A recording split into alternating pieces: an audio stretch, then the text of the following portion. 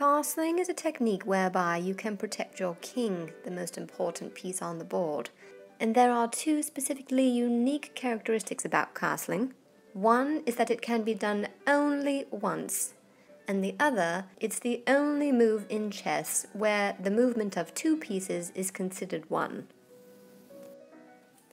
There are two ways to castle, one is kingside and one is queenside. It's best to explain this with examples, so let's have a look. If you'd like to castle kingside, the king moves 2 squares toward the king's rook, and the rook moves to the other side of the king. First move, the king moves over 2 squares toward the rook, and the rook moves to the other side of the king. Now on its face this doesn't look like it provides the king much protection, but let's see what happens when you've got other pieces on the board. Here, white is about to castle kingside.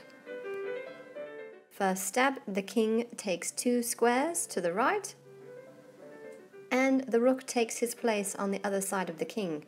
Now notice the king's got a barrier all the way around him. Castling queenside is very similar. The king just moves the other way. So the king moves 2 squares toward the queen's rook, and the rook moves to the other side of the king. Here, both white and black are about to castle queenside. The king takes 2 squares, and the rook goes on the other side of the king. And again, we'll watch it in action, in an actual game, as black castles queenside. He moves 2 squares, and the rook is now on the other side. Note, the pawns in this case are not necessarily in line in front of him. It's not necessary for the pawns to have any formation in particular. There are other requirements for castling. The first one is that you must have open squares between king and rook. The second, for the king specifically, those open squares must not be attacked. We'll explain that later. The third is both king and rook have not moved. This is a requirement. If either piece has moved, they cannot castle. These last two have to do with check. You cannot castle to get into check, and you cannot castle to get out of check. As always, it's best to see this in action, and let's get right at it. And we'll do this in the form of a quiz. So here we have a question.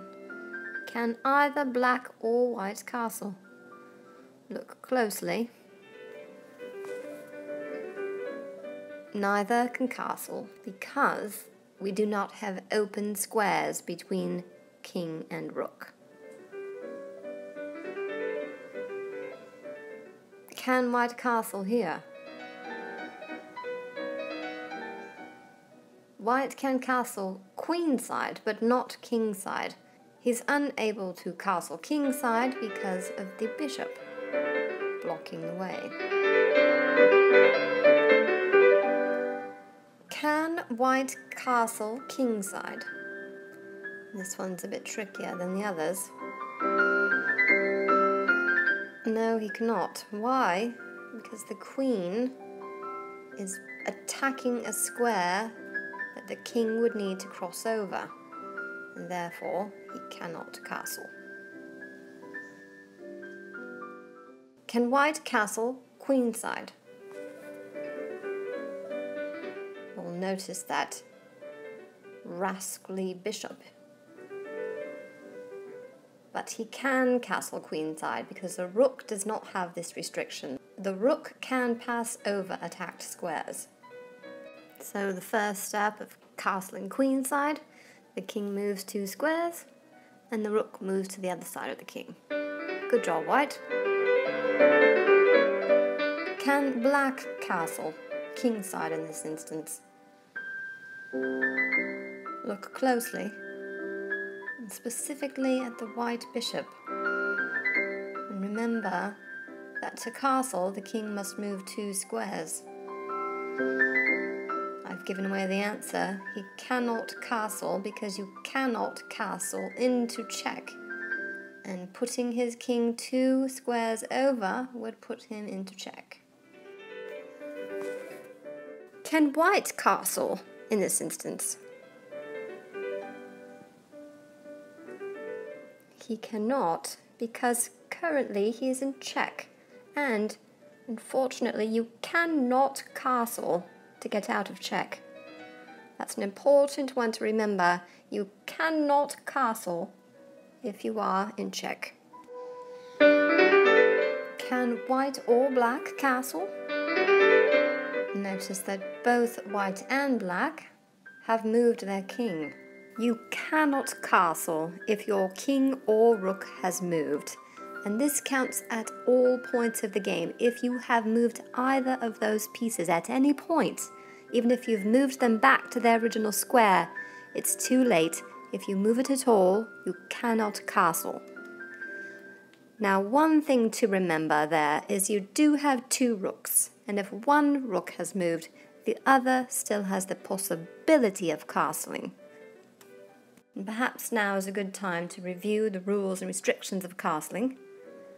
First of all, open squares between king and rook are necessary. For the king, those open squares must not be attacked. A precursor to castling is that neither king nor rook have moved. You cannot castle to get into check, and you cannot castle to get out of check. Also, it's important to remember you can castle only once in a game. To summarize, castling, do it. And perhaps now is a great time to amend our earlier list of important things to do when approaching your game. Number 1, play out your center pawns. Number 2, develop a knight quickly. Number 3, avoid repeated moves with the same piece. 4, beware of time-wasting pawn captures.